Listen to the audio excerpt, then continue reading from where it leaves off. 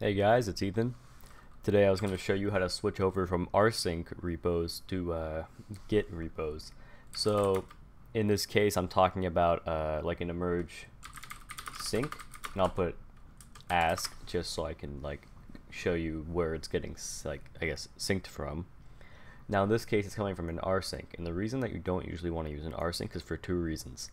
Now first of all, it's a snapshot, which means that they aren't exactly the most up to date, like it might be like maybe a day or two off at most.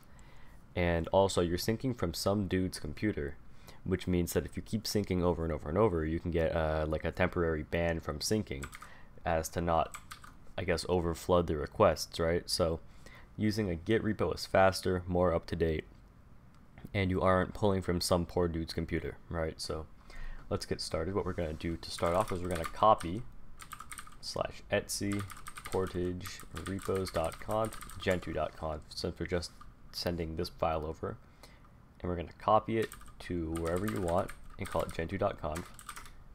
And now we're going to edit the file. So we need to make a couple changes to it. So we're going to start off by changing the sync type. Now we're going to change this from rsync to git. And now we need to switch up this URL. Now it was before an rsync URL, but we're actually going to change it to https://github.com/gentoo/gentoo.git. We can leave autosync yes, rsync verify jobs. We don't need any of these rsync related options anymore, so let's get rid of these. And then this sync path we can leave. We don't need the OpenPGP key server anymore. Retry count is fine. All of this down here is fine except for web rsync verify signature, which is not. So we're going to go ahead and save that file.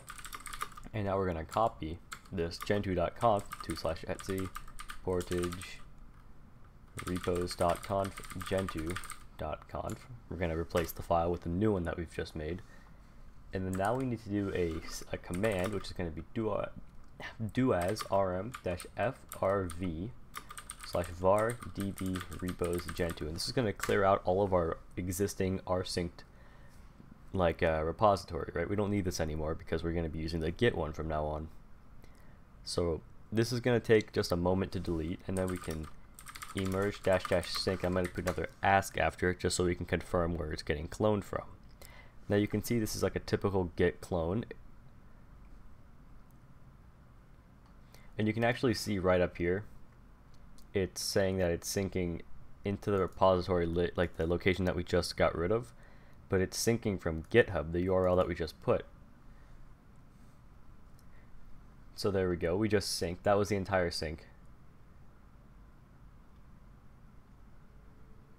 Oh yeah, I made changes to the LTO overlay file, so that cannot be synced. I'll have to fix that later. But yeah, you can see though that the Gentoo overlay just synced really quickly. We didn't sync from some guy's computer, it was just straight from the Git repo itself. So if you're a fan of that, good. It's going to be much better to do it this way anyways.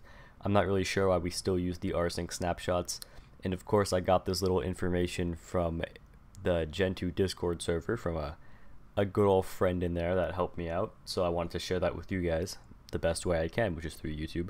So anyways, if you enjoyed this video, share it.